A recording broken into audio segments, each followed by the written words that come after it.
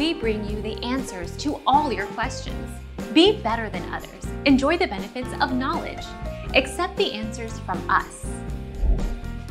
Symptoms of spotting. Spotting usually is much lighter bleeding than normal menstrual bleeding.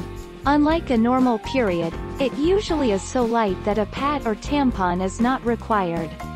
Spotting may be red or brown in color and occurs when you are not having your regular period. Our mission is to provide accurate answers. We think without knowledge, it is impossible to live a balanced life. Be competent, be skillful. Thank you for watching. Don't forget to subscribe and hit the bell notification.